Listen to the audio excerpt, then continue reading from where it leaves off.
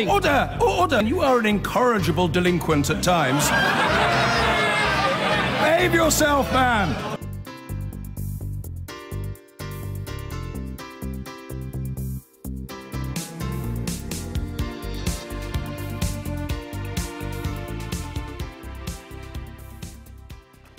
On Thursday, survivors and families of the victims of the Grenfell Tower fire will gather for a special remembrance service at St Paul's Cathedral, 6 months to the day that 71 people died in the disaster.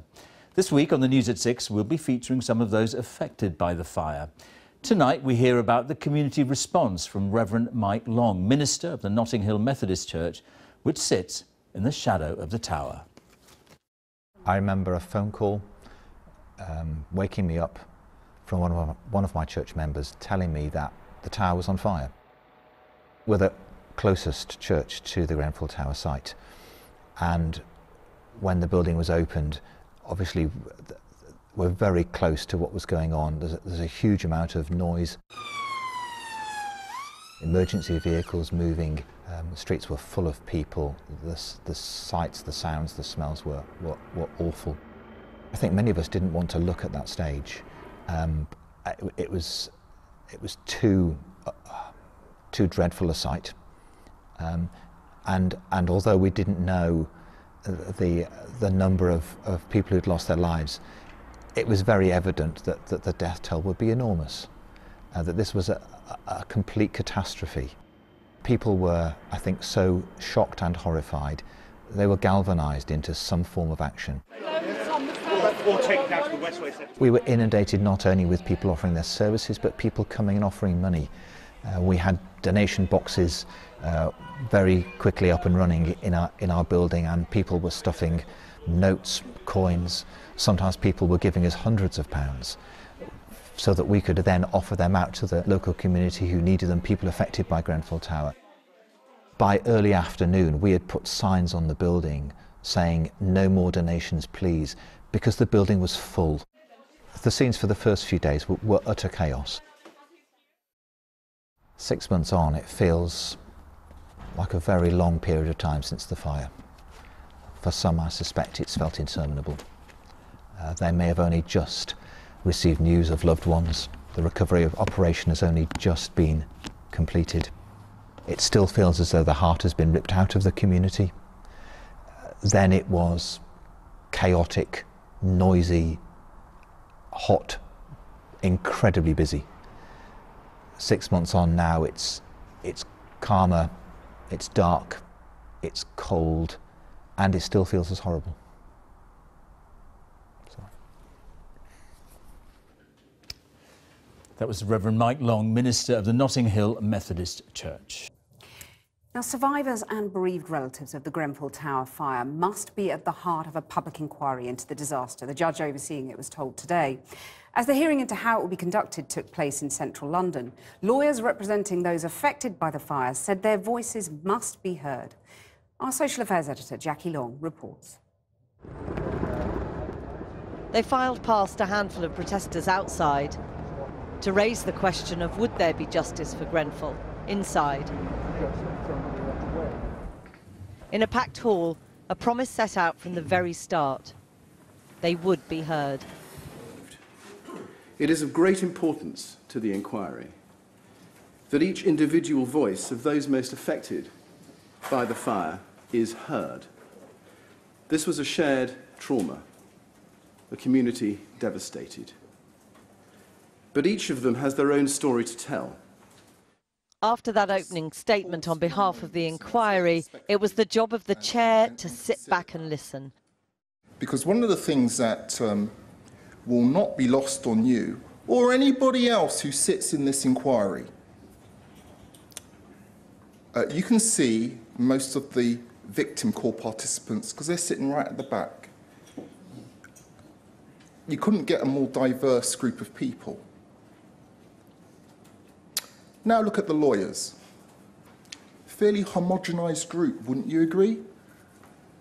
Apart from the odd exception here and there. What must they be thinking in terms of, are we going to get justice? Do they understand us? There were renewed calls to press the Prime Minister for a more diverse panel to sit alongside Sir Martin. We say that the decision-making process cannot be left to one person. It should be reflective of the community and, to some extent, the public at large. But Sir Martin said a decision on such a panel was one for the Prime Minister. Today was billed as a procedural hearing, all about process. But in reality, it was about one thing: trust. Trying to convince the bereaved and survivors of the Grenfell Fire that they could have confidence in this inquiry, that it would help deliver the answers, the justice they so desperately seek. But as the day wore on, it became clear there's still a long way to go. Tiago Alves escaped from the 13th floor with his parents and younger sister. The lawyers today making the case for you to be listened to be active participants. How confident are you that that will happen? I'm very confident that the lawyers will listen to us. I'm not very confident that the inquiry team will. Again, I don't want to jump to, I don't want to jump the gun. I truly believe that the right thing, in the end, everything will be right. Now, just need to make sure that we keep on top of them and we make sure that we voice our concerns so that the right things come out in the end.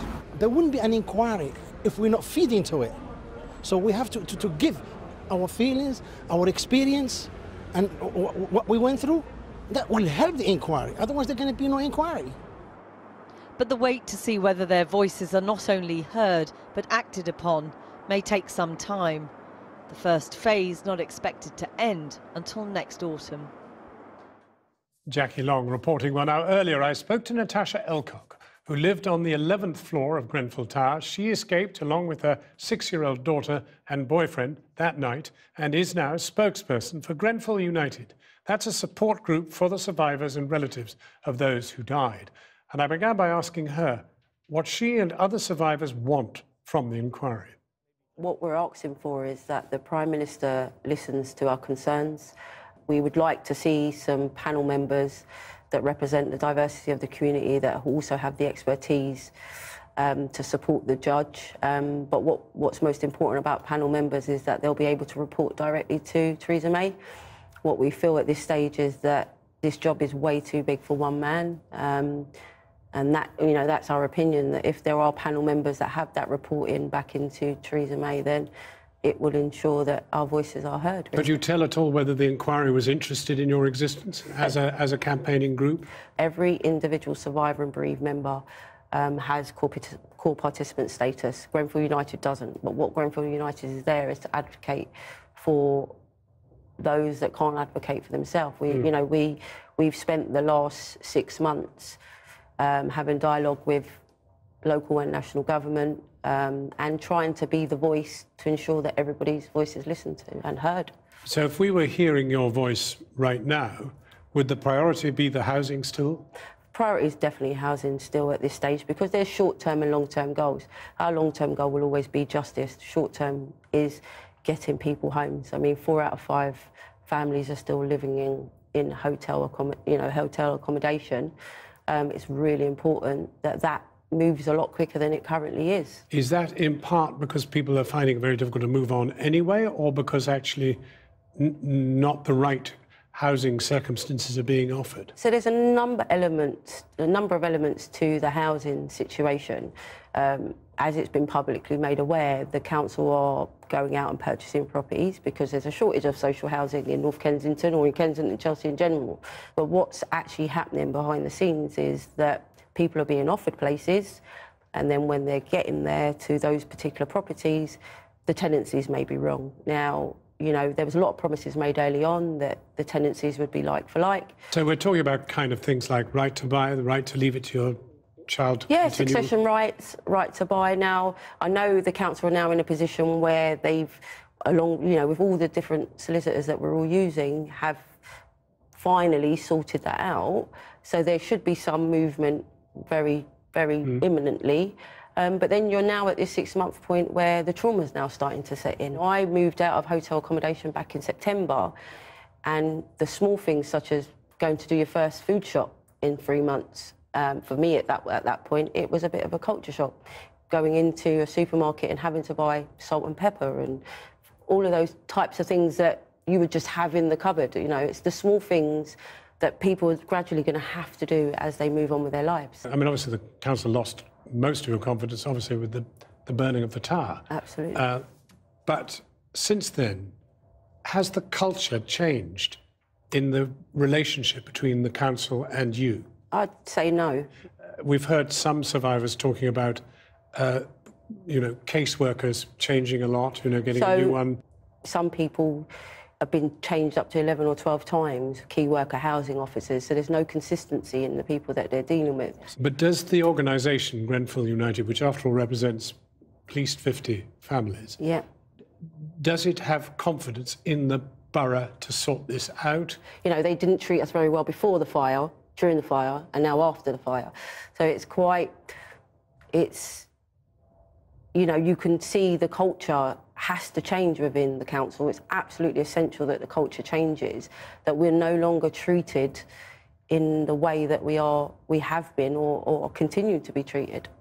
Natasha Elcock, thank you very much indeed for talking to us. You're most welcome. Well, Natasha Elcock, whom I'm speaking to there, is the spokesperson for Grenfell United. The Royal Borough of Kensington and Chelsea told us that they have 300 staff working around the clock, doing everything they can to rehouse the families.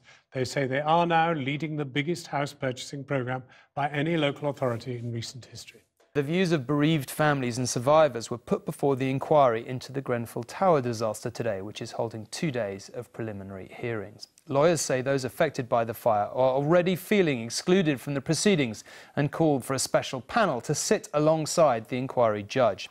They said evidence from the people who suffered could save lives by helping ensure something like this never happens again. They came to hear about procedures and timetables, but Grenfell families still want fundamental changes to this inquiry. They packed in to watch their barrister point to the families at the back of the hall, explaining the lack of trust. You couldn't get a more diverse group of people. Now look at the lawyers.